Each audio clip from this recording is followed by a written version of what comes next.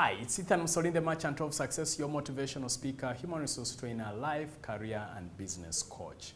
In today's episode, I want us to talk about how to sustain and scale a business. And this is part 4 of the 4-part series on how to sustain and scale a business.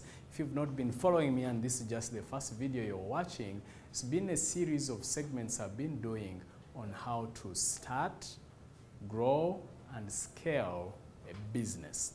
So in this particular segment, we're talking about scaling a business, sustaining and scaling a business. And just to be clear, this is a special series for Africa Entrepreneurship Award participants or applicants. You're part of the family, congratulations. If you've not yet part of the Africa Entrepreneurship Award family, please check it out. Go to africaentrepreneurshipaward.com, apply. It's an amazing, amazing platform and opportunity for you to start, grow, and scale a business. So let's talk about franchising. So when we say franchising, what we really mean is that you get your business, you put processes, systems, and everything. Then people buy your processes, your system, your brand. It's like someone buys a business in a box, so to speak, and then they just give you royalties. There are particular terms attached. And according to the Entrepreneur magazine, success rates for franchises are greater than 90%, making this the lowest failure rate of any type of business. Here are facts about McDonald's, the world's largest franchise. It employs more than 1.8 million people, more than the population of Philadelphia, which is about 1.5 million as of the time of this recording. Lesson, it's a great team. It sells 75 hamburgers every second. Lesson, get more sales. 70 million daily customers are more than the population of France. Lesson, big market base. McDonald's spends about $1 billion per year on direct media advertising. The lesson is great coverage. So why franchise? Number one is low capital. Unlike employees, franchisees pay to become part of your business and continue paying you part of their revenue. So it's not like you're paying employees, rather than you paying, someone else is paying you. So which is really cool. Number two, there is an opportunity for faster expansion. The brand can quickly become expanded nationwide and even worldwide if you're really quick and smart enough. The other key thing is reduced risk. The franchisee has all the responsibility for the investment in the franchise operation.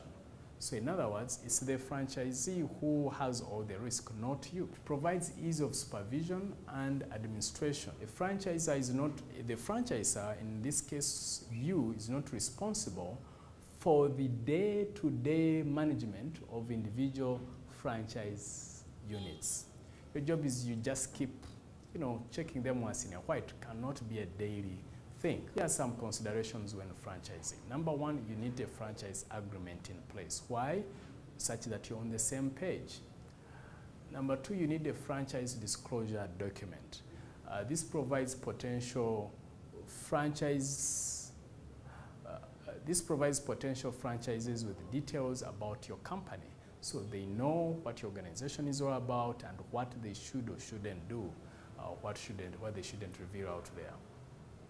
Experiment before you expand, meaning take it one step at a time. Don't go inside your office, cook up something, and then boom, you do a splash media page and you're marketing all over, hey, come for franchises, and then before you know it, you're stuck and you don't know what to do. So take it step by step, let it be organic, so that at the end of the day, you take to the world something that you've baked properly and you've tested in the kitchen, and there is sample space enough for you to say, you know what, this is a successful idea, it is worth chasing or implementing. All right, so in terms of actioning, I want you to set at least 2 goals towards franchising. Write down daily or weekly actions to take towards achieving the above goals you would have set.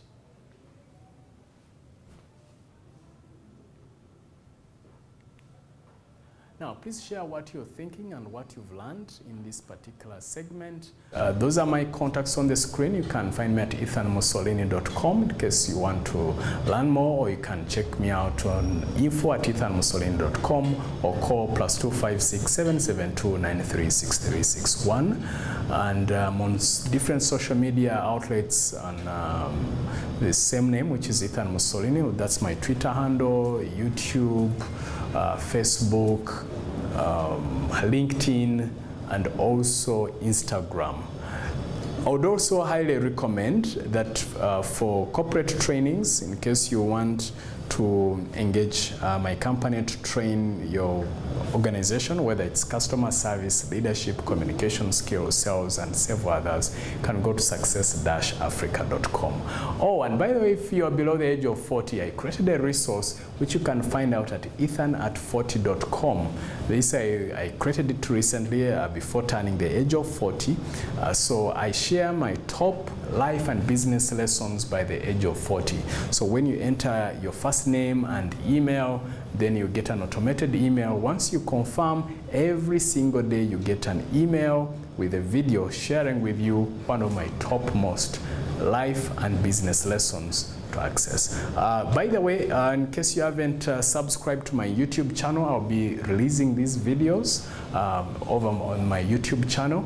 Go to youtube.com/user/Ethan Mussolini, subscribe to the channel, and then I'll see you in the next videos.